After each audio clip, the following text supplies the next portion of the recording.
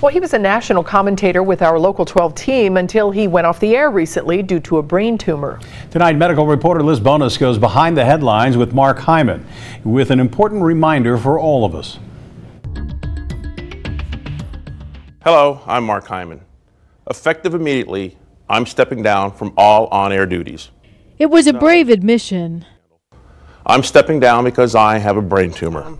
From a guy known for his courageous statements. But when I sat down behind the headlines with Mark Hyman at his home Sinclair office in Baltimore, his statements were a little harder to put into words. Well, we all have those moments. We think about things like walking daughters down the aisle. It seems kind of cliche, but it's true.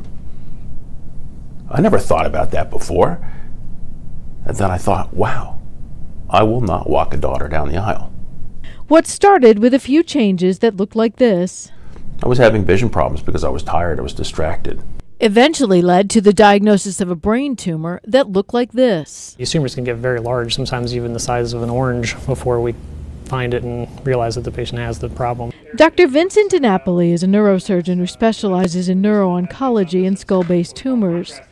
He did not treat Mark, but says in addition to vision changes, the most common presenting symptom for a large brain tumor or something that's causing swelling in the brain can be seizure, can be really bad headaches, especially headaches in somebody that has not had headaches before. The day I was diagnosed and the doctor sat me down and said, I strongly encourage you to get your personal affairs in order. This is not going to end well for you.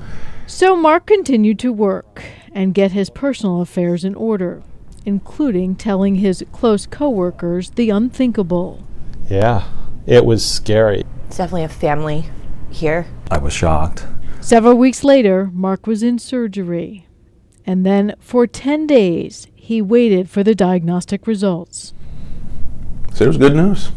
That good news? Mark's tumor turned out not to be cancer. Mark has spent the last few months healing. Some of the rest who've been rallying behind him have been healing too.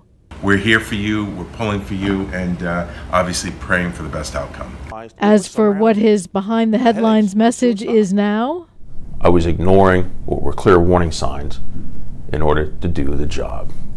And professionally, do you feel like there's a level of understanding of just some things you have now that this forced you to think about? Well, I'm glad that we're doing this live and not doing a story posthumously. I think he'll always know the value that if I can make a difference, and that's what he wants to do. He just wants to make a difference. He can really help others with telling his story and making sure that people hopefully, take care of themselves first and understand the value of life. Liz Bonus, Local 12 News. Mark Hyman is expected to return to the air sometime after the first of the year.